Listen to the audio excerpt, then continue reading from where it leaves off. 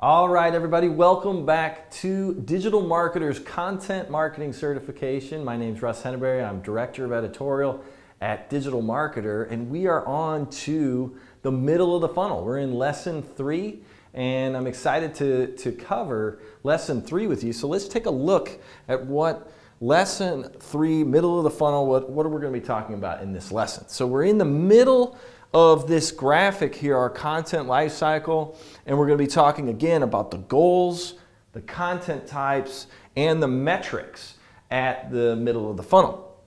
Now, the middle of the funnel it's important in its own right. Remember, this is the evaluation stage for your prospect or your even existing customers that you're looking to migrate over into different product lines or upsell or cross-sell. So in the middle of the funnel, we're talking about evaluation. So our content strategy has to change. We have to develop new types of content in the middle of the funnel, and in order to push people through from the middle down into the bottom of the funnel where they're going to convert.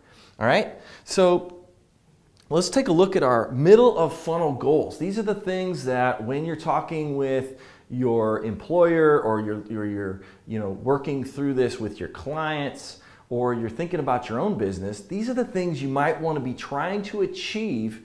And if these are the things you're trying to achieve, you're looking in the middle of the funnel. You are looking at middle of funnel content marketing. So on the left side over here, we have goals.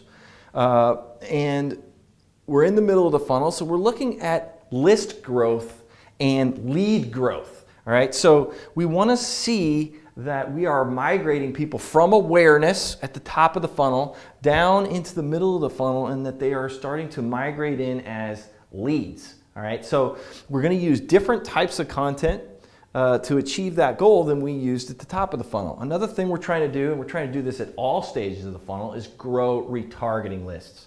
You know, owned lists that we can retarget. Remember those ads that follow us around the web? We've been talking about those.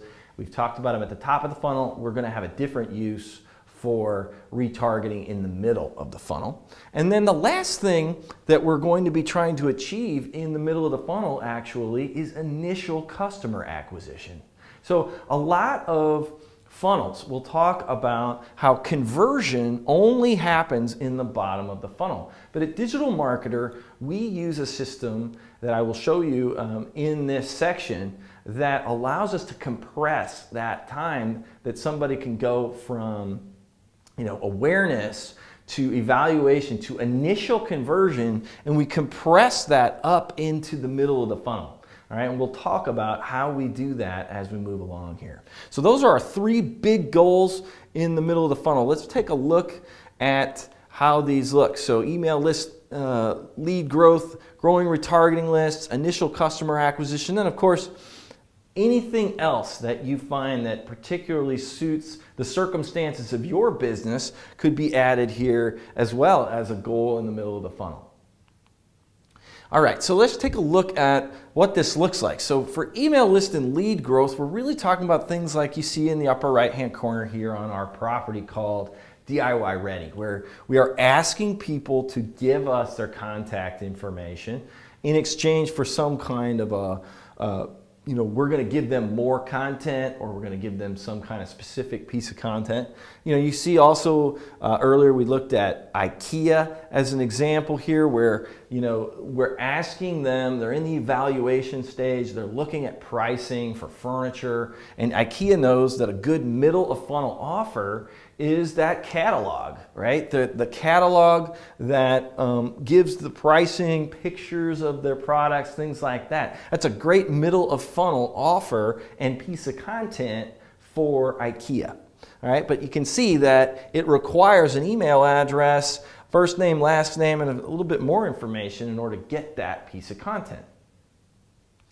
All right, now growing retargeting lists in the middle of the funnel is about taking people that have taken a look at your middle of funnel offer, in other words, the offer that is being offered in exchange for their contact information, and retargeting them. So you can see that this is one of our lead magnets, which we'll talk more about as we move along here, what a lead magnet is and how to build one.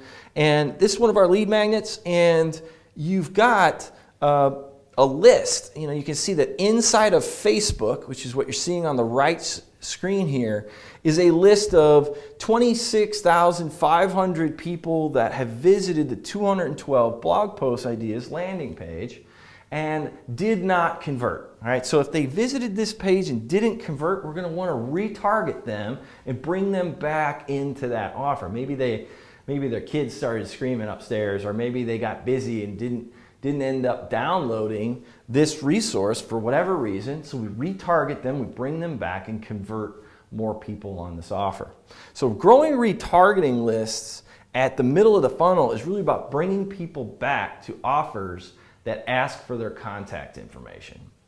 All right, so another example here in the retargeting space is you've got an ad here for a product here that you call that we're offering a flash sale here, $10 buyer intelligence software, and we're running that to this list of people that have seen this offer, right? So they've been on freshkey.com, which Freshkey is where we make this offer, and we're going to retarget this list, this custom audience, with this offer that we're running a flash sale. So you might have thought about the offer at $30, but now we're running a flash sale. You looked at the offer at a prior time at $30. How would you like it if we gave it to you at a flash sale price of $10? So that's a good way to retarget people and bring people back into an offer, into an initial low dollar offer, which is another thing that we're trying to do at the middle of the funnel with our content, is bring people back and acquire customers based on their prior behavior. So initial customer acquisition is another major goal in the middle of the funnel. Now remember, I was talking earlier about how some marketing funnels, or most marketing funnels, are going to put conversion all the way at the bottom, where that's where you're going to get your initial customer. But what we like to do at Digital Marketer with all of our businesses is convert that lead into a customer as quickly as possible in the middle of the funnel, if possible. All right, so immediately after becoming a lead, we will often, wherever possible, make a low dollar offer to new leads in order to convert them into a customer in the middle of the funnel, literally seconds after they download a resource like this, where we've got ultimate list of blog post ideas. We've got a piece of content that somebody wants to acquire, and they're going to give us their email address. Immediately following that, literally on the thank you page of the initial opt-in, we'll make them an offer for something that's between $1 and $20 if possible, in order to initially acquire the customer and convert them immediately into a customer. And that's why in our funnel system, we like to try, if possible, if we can make the offer work, to acquire customers in the middle of the funnel if possible. So initial customer acquisition is really achieved this way. We drive people from content into more content that asks for an opt-in, and then make an initial low dollar offer. We actually call it a tripwire offer, and we make that low dollar offer. So anything between $1 and $20 usually works best, and convert them quickly into a customer. All right, now in the next set of videos, we're going to be talking about the content types that we use in the middle of the funnel in order to acquire leads and initial customers. We'll see you there.